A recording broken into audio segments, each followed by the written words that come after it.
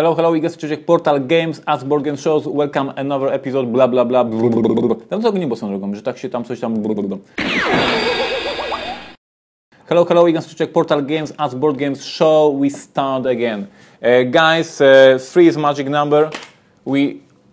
To be honest, we totally forgot that we have this because we printed this like 2 months ago and we had to ship it to States and we forgot that we have this. So the street date for this expansion is 8th of June. Am I right? Yes, 8th of June. Can you have a street date, something like that? 3 is a magic number. 8th of June has a street date, and we forgot to give you any information about the expansion, any teasing, any teasers, any information about the cards. I'm not sure if we posted the rulebook already. I'm not sure. So basically, yes, the expansion is very, very soon. We just forgot about this. It happens because we are working so hard on First Martians, Cry Havoc, Crazy Cards, and other things that we forgot about this small piece of content. 67 cards, yes, 67 cards for Atlanteans, Japanese, Egyptian, Romans, Barbarians? Yeah, Barbarians. And common cards, and solo variant. Actually, I don't remember what's inside the box because I'm working on the other cards, and I have a question a few days ago on Twitter about some rules for this from a reviewer, I think, and I have no idea because I played this pack like 1 year ago, and that's the process of designing and then production and then sending to the distribution. It's a long process, so I haven't played these cards for a long time.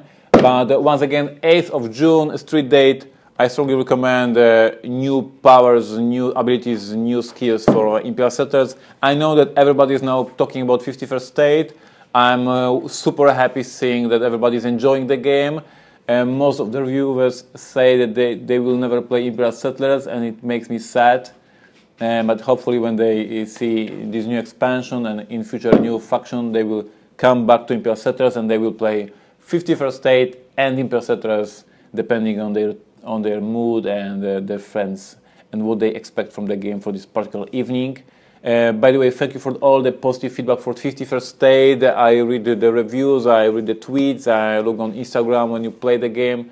It's super fun to see the very positive feedback. The fun thing is that many reviewers and many people says that 51st State now is easier to explain than Imperial Settlers, which is ridiculous because just to remind you, I designed 51st State. It was very hard to explain during the conventions and demo games, so I designed easier version of Imperial Settlers, and now new edition of 51st State is known as the easier to explain than Imperial Settlers, which is ridiculous in my opinion. But that's how you see this. Origins is close, very close. We are recording this 1st of June, and the Origins is in 2 weeks, 3 weeks? 2 weeks. 2 weeks. At Origins you will meet Ralph. There's the guy, he is our artwork guy. This is the guy, now the huge announcement from Askboardgames show. You need to retweet this along because it's a very important announcement. This is the guy who is responsible for the small font on Imperial cards. So if you have any problem seeing the text on Imperial Settlers cards, this is the guy. You can complain to him for the whole 4 days of Origins Fair, make fun of him, make any jokes you want about small font on cards. This is the guy responsible for this. And he's also responsible for the beautiful games we release, Crazy Cards, Imperial Settlers, Cry Havoc, all the things he's designing this. So kudos for him. You will meet him at Origins in 2 weeks, and in 2 weeks we will release Crazy Cards. I think we closed pre-orders, or we are closing pre-orders. I don't know actually what's the status of pre-orders. But basically, if you want to pre-order, let's do it very fast because we are closing them very soon. Because we need to ship the games to the Origins, and we have to know how many copies we want to ship. Along with the pre-orders, along with the copies you will get at Origins, we will have promo cards. So 4 additional cards for you. Very interesting stuff for you. This is Origins, this is Freeze Imagine Number, this is Crazy Cards. As I said last time, Cry Havoc is at manufacturer level. We are waiting for the proofs.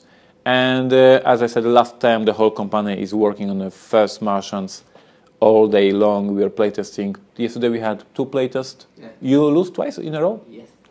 But I have today a new version of the scenario. Maybe he will be lucky today because I made some tweaks during the evening. Without any further ado, guys, let's go to the questions. Chris Schreiber asks, how many books have you read for First Martians? What has surprised you? Do you think humans are ready for Mars? So Chris Schreiber asked about my research for the games. In most of the interviews, I always say that before I start designing game, I make a lot of research, and before I started working on Robinson Crusoe, I read all the books about this topic, and this is how I work. And he asked about Mars, so I start, and I strongly recommend to all designers, if they want to go into the team, books for kids. Kids books, they are very easy to, they present the topic in a very easy way, they present the most crucial points of the topic. So in your game, depending on the theme of the game, you need to have all the elements that I presented in the child's books, because these children's books cover the most important things dedicated to the theme. So for the Stronghold games, I had books for children about the castles, and now I have a children's books about Mars. So this is the beginning of the research. And then you go deeper, Destination Mars, a very interesting book with lots of essays about the Mars and science. This is the most important book, the most crucial book that I was referring to during the most of the adventure cards and scenarios. In English it is called, let me check the actual, The Case for Mars, the plan to settle the red planet and why we must. It was released in 1996, and this is scientific information how we can settle on Mars. And this is the encyclopedia for me. This is the most reference book. As you can see, I have lots of notes at the very moment working this. So I strongly recommend, if you read this book, you will feel very familiar with the most of the adventures and scenarios in the game, in the final game of First Martians, because this game is my most important reference book. If anybody is now thinking about, hey, he should read Martian, yes, I read the Martian. Surprise. And The Wire, Martian, great novel and great movie. Of course, this is a reference in terms of theme and feeling. I do expect that most of you read the book, and I do expect that most of you saw the movie. And you have some expectations for the game First Martian, so I hope that you will meet this expectation of the game, because I know the novel, I love the novel, and I hope the feeling when you play the game is quite close to the book. The hub is destroying, and you have to fix everything, and you have to change the technology, and you have to figure out what's going on, and this is it. And once again, notes. Great book, I strongly recommend Mars Up Close. A huge book, very interesting about the Curiosity mission. So about the actually scientific discoveries and what we learn about the Mars. Great stuff. And of course I read more novels. So this is like scientific stuff, learning chemistry in foreign language, because that's what's happening here. And but of course I read a lot of novels and watched movies, all the movies about the topic, and the comic books and all that kind of stuff. So there's a huge research before I start designing, and therefore that's why the games is so rich, because I put all the ideas. And by the way, this is can we focus on for the moment? Notes. It's for from reading the books, and ideas for the cards, ideas for the quests, ideas for the missions, all the kind of stuff. So this is how I work. That was a good answer. Yeah. Long one. Sorry for that, but I'm excited. You can see that First Martian is my life these months. Anyway, thank you for the question. Will you be supporting Gen Cant again this year? I enjoyed it a lot last year. Kerde asked me, will you be supporting Gen Cant again this year? Yes, I will. I strongly believe that with this technology of Periscope and Snapchat and all of kind of stuff, I can share with you some of the things that happened during the Gen Con or Origins or another conventions. So yes, every time I go to conventions, I'm going to Snapchat a lot. The example of that was Bruno Faiduti Gathering of Friends, when I was putting Snapchats every couple of minutes. And yes, I will do Periscope of my seminars. I'm doing 2 seminars this year. I'm doing seminar for game designers with my advices how to design games. So I invite you to book the events game design seminar.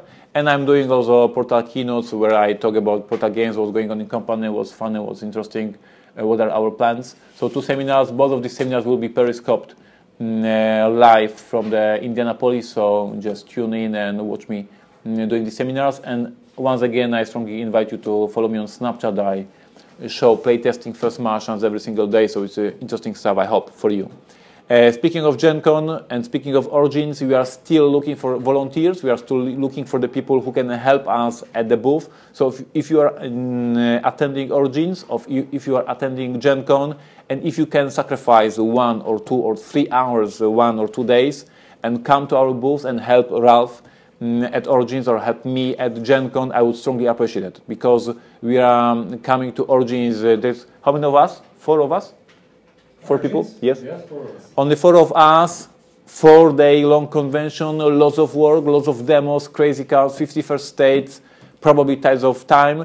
So we have a lot of things to do, and there's only 4 people of us. So if you are attending Origins, if you can sacrifice 2 or 3 hours, as I said, please come to us, bring him a drink, bring him a snack, give us a break, help us. It will help us a lot. The same for Gen Con. If you are attending Gen Con and if you can come and help us for 2 or 3 hours, it will mean a lot for us and it will help us a lot. Send us email at portal@portalgames.pl. Can you show it below here? Volunteers for Origins, volunteers for Gen Con. Yes, we need your help. We need your help, and if you can sacrifice some of your time, I really strongly appreciate it. Gen Kent, yes, I'm supporting Gen Con Kent. Pedro Mendoza asks, what data do you use to evaluate what kinds of games the gaming market is interested in? How do you respond to such information? Do you try to come up with something the market has not seen, or do you try to produce a game that you know will sell but not be original in other aspects? Pedro Mendoza asked me about how we decide which games we publish and how we decide what market is interesting in.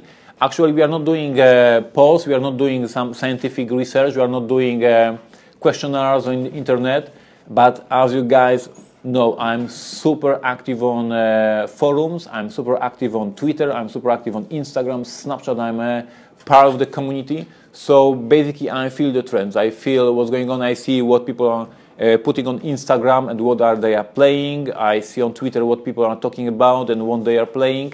I'm going to conventions and I'm looking very closely what is popular, what is not popular these days. So, for example, in the first Martians, when I played last year XCOM and I saw the buzz for the game, I saw how interesting the game is, I saw the app integration and how cool it is, and we played here in the company, and then I played at home, and I saw possibilities of this app integration for the game. That's why we decided to go in this direction, and that's why we are doing First Martians, the big adventure game that is integrated with the app, and will have a support for the adventures and quests with the app. So seeing what you are playing, seeing what other publishers are releasing, seeing opinions, reviews, I'm part of this community. So exactly, I know what you are looking for because I'm looking for the same. I'm part of this hobby. So this is how we designed what we want to publish. And for example, with Crazy Cards, knowing how popular is Tichu, knowing how popular is Robo Rally, for us it was no-brainer that very popular Robo Rally game, fun, classic, now it is going to be reprinted, and Tichu. So how many of you needs to play in the teams? How you like playing the teams? Or Codenames, we play in teams, one team against the other team. Team atmosphere is very interesting and is very crucial for a great fun. So that's why we decided to do a Crazy Cards, because I saw what's interesting in the games on the market already. Ben Nicholson asks, when creating cards for a game, where do you start? Do you try to get the core mechanics of a game mostly done first and then create cards, or the other way around? Ben asked, thank you for the question. Benjamin, for me, I have like 5 cards, I have like 10 cards, and I already play testing. So I'm not working very long on the prototype. I wrote an article about the 51st state prototype when I had like 12 cards, and I started play testing and asking players if they like it. And if they like it, I design another card, another card, another card. So no, I'm not spending a lot of weeks or months creating an engine for the game and then starting writing cards. I do opposite. I start with the cards very quickly, and then I throw them away and I fix and I adapt. And for example, First Martians yesterday, we playtest and we were just changing cards during the game. Yes, so there was like this card doesn't work, I throw it away, I draw the new card and we played. So I'm fixing during the game and I'm not waiting with starting playtesting too long. What's going on here? Why is everybody joining the room right now? Jim Grant asks, can you share what happened to 3 as a magic number? I had thought it was on the ship and announced on your podcast with the same street date as 51st State. Jim Grant asked me what happened 3 is a magic number. As I told, we just forgot about this. But yes, we are releasing this. 8th of June, it will be released. It is in distribution. I just forgot about this small expansion. It's so small, we just lost it. It's in the pipeline. 8th of June, it will be released. Dominic Kanzian asked, have you planned on introducing a campaign mode in First Martian? And the last question, Dominic Kanzian. Have you planned on including a campaign mode in the First Martian? Dominic, hello.